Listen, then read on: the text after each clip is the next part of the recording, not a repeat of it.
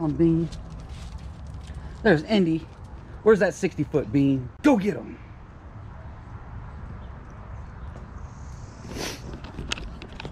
All right, y'all seen the two stars of the show. Number 1 Bean, number 2 Indigo.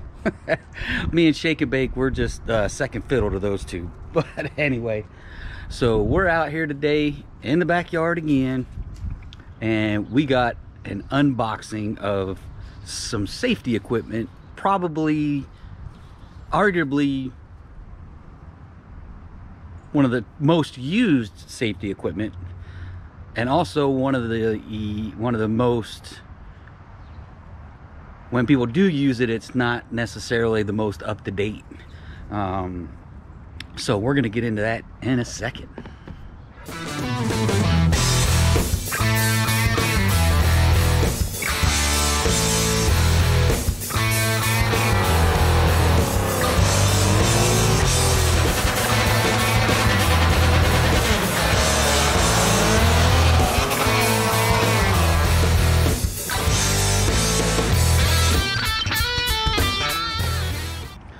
So what we got for y'all today is RaceQuip PRO20, which is Snell certified 2020 racing helmet. So like I said, this is probably one of the most used safety equipment, and usually probably one of the most outdated ones that people do use. Now, if you're not familiar with Snell ratings, they're a safety rating for helmets and other things as well. They rate other things, but most of the time you hear it related to helmets. And they update them every 5 years.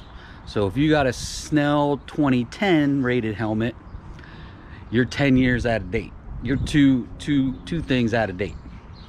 So if you got a 15, which most tracks take the last Snell rating and the newest Snell rating. So if you have a 2010 helmet, your racetrack may not accept that. If you got a 2015 Snell rated helmet, they'll more than likely accept that. But I went out and got a new helmet because I needed one. Mine was Snell 2010 rated. So I went out and got me a new one. And this is the one we got. Like I said, it's the RaceQuip PRO20. And like I said, it's rated, Snell rated for 2020. So we're gonna unbox it. We're gonna look at the rating. We're gonna look over the helmet, go over a few features. We'll give it a quick try on and see what it looks like. All right, so let's unbox this bad boy if I can do it with one hand. All right, so they don't ship it in this box. This box is not suitable for shipping. It does come in another box. So open it up. Hey, it's well packaged, definitely well packaged. Comes in its own nice little cover, which is pretty cool. All right, reach in here, try and open this up with one hand again. Bean, what are you doing? He's out there walking around. He's out there walking around on the pool cover. All right, let me see if I can get this thing off real quick.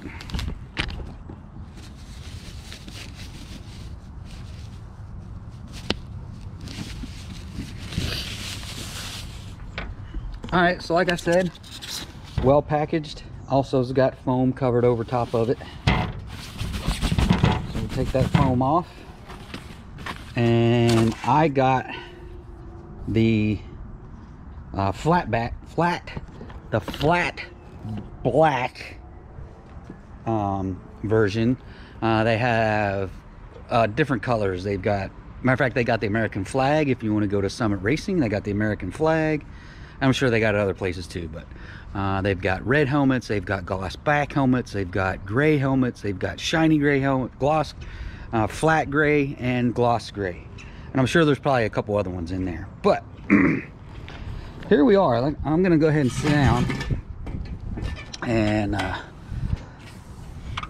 I think the looks, I think it looks pretty cool. I don't know about you guys, but I think it looks cool. What's nice about this helmet is it already has some of the options to add either a hybrid or the hands, neck and support stuff.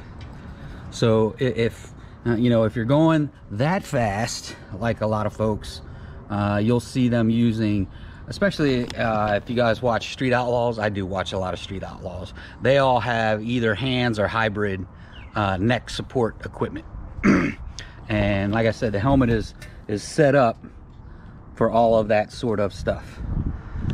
So when we do go fast enough, we will 100% be getting the safety equipment that's required for the speed and the ET that we're going for. And this is just the first step, is the new helmet. And so you kind of flip this bad boy over.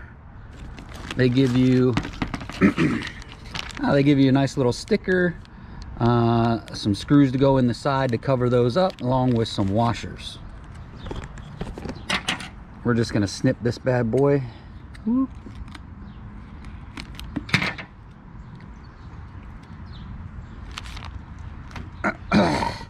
And in the inside, you can see plain as day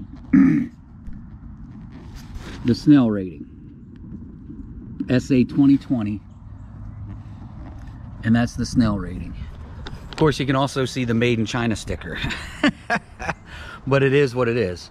And part of the 2020 rating is now the chin straps, right, or the straps, you know, to hold in the helmet, are made of a fire retardant material, and I believe this is some kind of Kevlar, if I'm not mistaken. Someone can correct me in the comments, but they are it's all fire retardant, all of it. What's nice about this is these cheeks, the cheek pads come out, and you can adjust them how you want.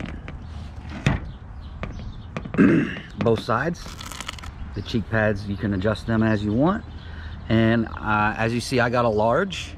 I don't have a huge head, but I do have a fairly decent sized head.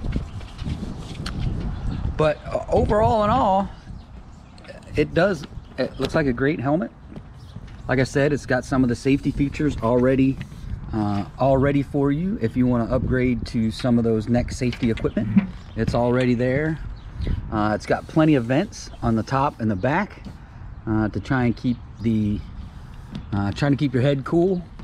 But let's be honest, when you're in a helmet and it's 95, 100 degrees out, there's no amount of airflow that's going to keep your head cool.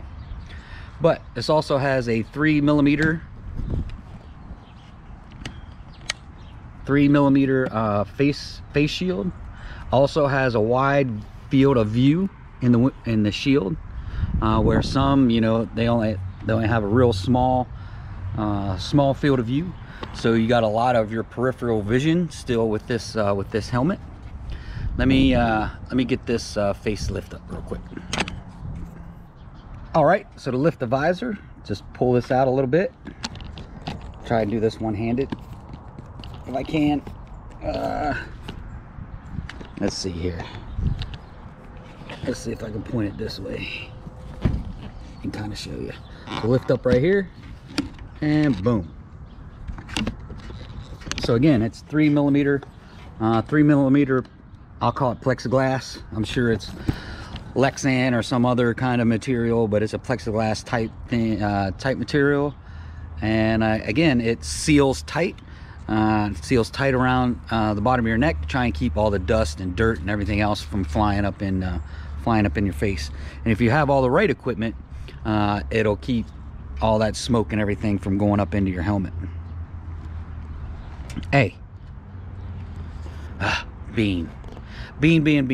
All right, so let's rip off this front piece.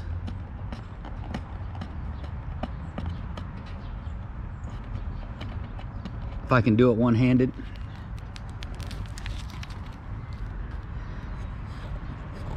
All right, like I said, it's a nice helmet. So I'm gonna set this on the table.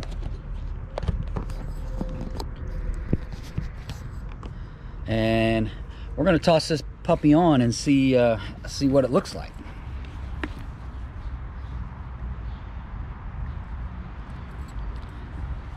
See how she fits.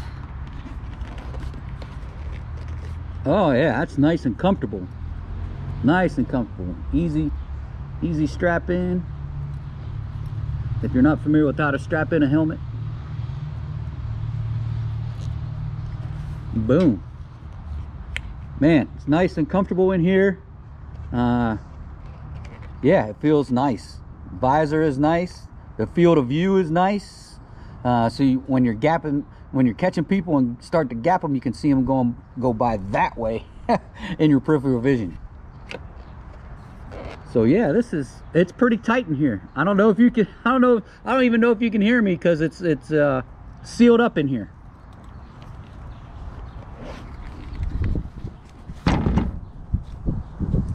But yes, sir. Like I said, probably the top used safety equipment is a helmet, because if you run, you know, a 13.9 or faster, you're supposed to have a helmet. You're supposed to have a helmet.